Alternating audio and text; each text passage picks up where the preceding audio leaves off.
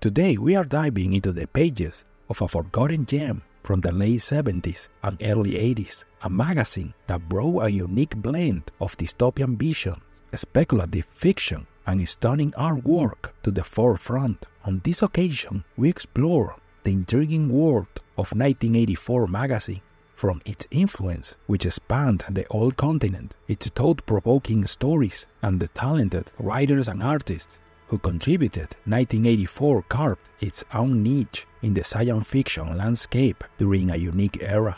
So buckle up as we journey back to a time where future was uncertain and creativity knew no bounds. If you are a fan of dystopian tales, obscure comics, or just love a good trip down memory lane, you are in for a treat.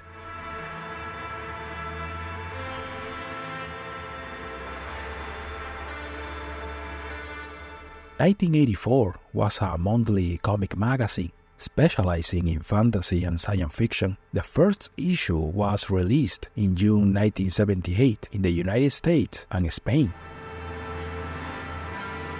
In America, was published by Warren Publishing, and months later was published by Totain Editor in the Iberian country. The creation of this magazine was partly a response to the success of heavy metal. The name is obviously inspired by the novel by George Orwell, although before choosing that name were shuffled many others, such as Yesterday, Today, or Tomorrow.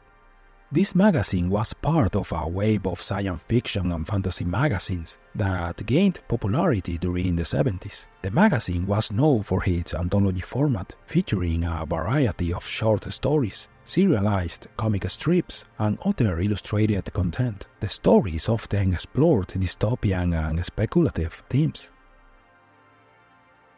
In 1980, the American version of the magazine was renamed 1994, since the use of the original name had caused some problems with George Orwell's heirs.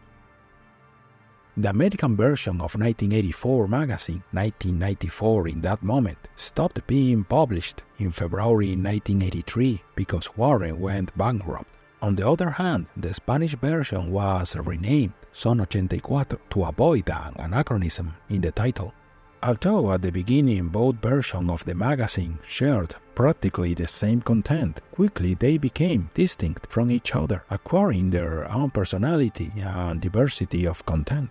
The Spanish version was discontinued in 1992 due to a lack of interest from the public, which at that time had other more innovative products available, such as manga or superheroes comics.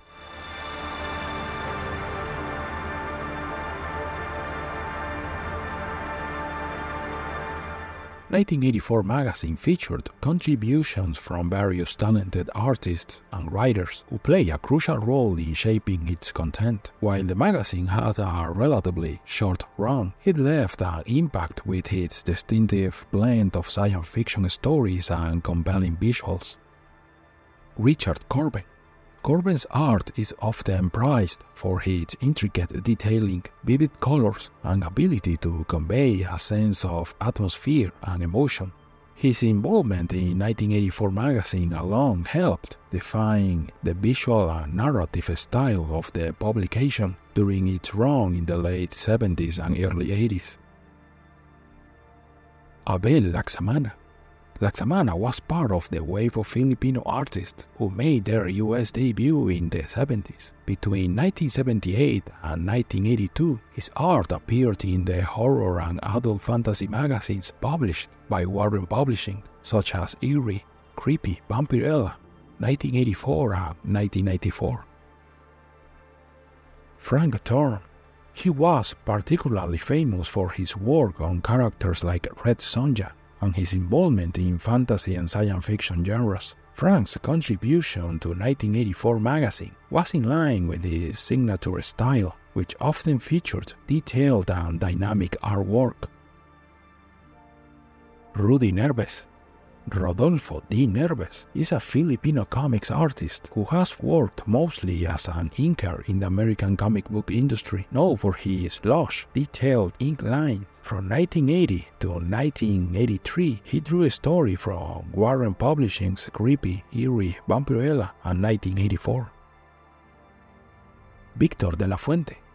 He was a Spanish comic book artist who contributed to 1984 magazine with his unique artistic style. De la Fuente was known for his versatility in various genres, including, of course, science fiction and fantasy, making him a suitable fit for the speculative themes explored in 1984.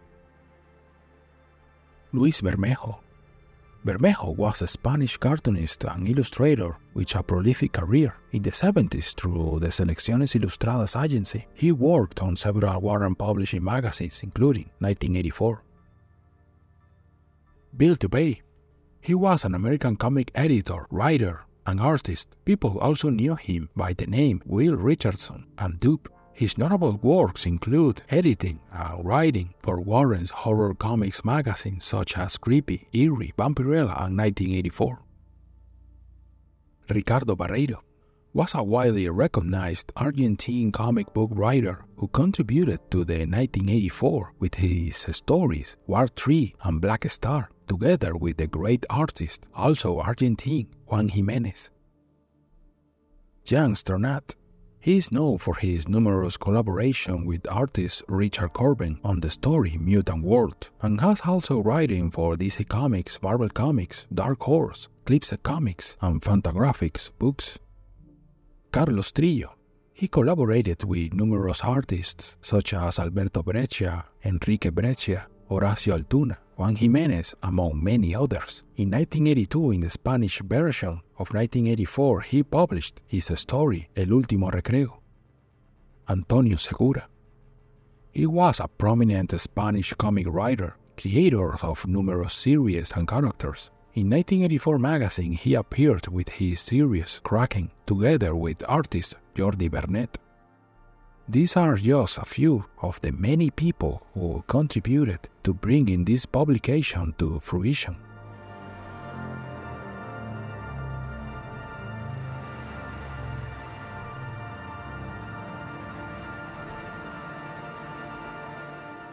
Like other Warren magazines such as Eerie and Vampirella, or magazines such as 2000 AD, 1984 featured recurring characters and series such as Mutant World. Mutant World is a story about a world after a big disaster. Richard Corbin made the pictures, and Jan Sternat wrote the words starting from the third part of the series. The story is about Demento, a mutant who is innocent, cute, and not very clever. Demento is one of the few survivors on Earth after the big disaster. He has to figure out how to stay alive in the world that is not friendly, with other mutants who eat people and dangerous creatures all around. Gita of Elizar. Frank Thorne drew Red Sonja for Marvel Comics. Later, he made his own barbarian hero for the 7th issue of 1984 in 1979. Now we have the rules of the comics code. He had more freedom. His main character is a warrior who used to be a prostitute. She's bold and different from what people were used to in those days. Excerpts from the Delphic Encyclopedia. Miguel Anxo Prado made up a story about the future of humans. It's told in 12 separate parts. Before each part, there are notes about time and history. These notes come from an encyclopedia writing in the far-off future. These dolphins may be from one of today's species. They look like bottlenose dolphins. This way of telling the story is like what Isaac Asimov did in his Foundation's stories.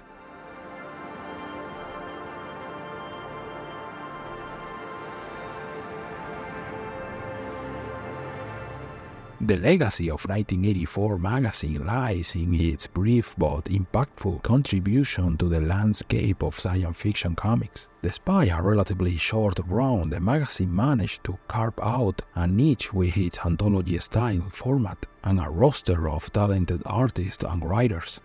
The magazine's exploration of mature and thought-provoking themes set it apart in the late 70s and early 80s. Despite its challenges, 1984 magazine is remembered fondly by fans and collectors for its artistic contribution, thematic exploration, and its place within the broader context of science fiction comic history. Its legacy lives on through the individual works of the artists and writers involved who gave a diverse and dynamic content during that fascinating era.